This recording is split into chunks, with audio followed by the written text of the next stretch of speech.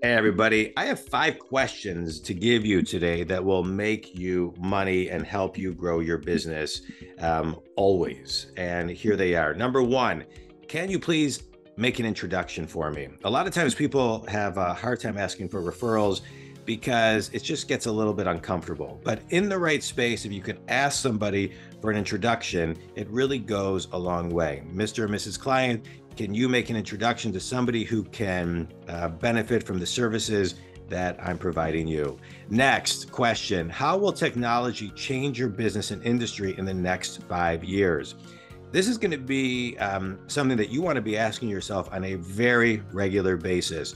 Right now, technology, I can tell you, is going to change it in a massive, massive way with artificial intelligence and all of the chat and the Jaspers and all of the AI stuff that is basically at phase one right now is going to be something that we can't even comprehend what it's going to look like in 5 years, let alone all of the software and technology and the virtual reality and the augmented reality that's going to change our business. We must stay on top of this question.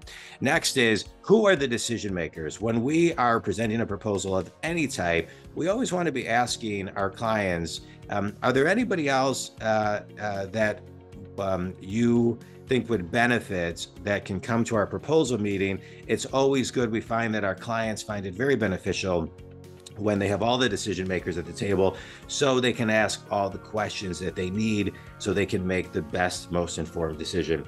Also, something that we always want to know, especially when we're doing any proposal or talking to new clients and prospects, is who are we competing with? This is something that for some reason people don't like to know or ask because they think it's going to help them. It's going to aid in them losing the business. But really, when I know who I'm competing with, I'm never talking poorly about a competitor. I know how to focus on my strengths. I know the questions that I need to ask the clients so I can get them to really understand my strengths as a company and how that client will specifically benefit from those. And the last question is, do I have the right team in place? You always want to think in a very client-centric way.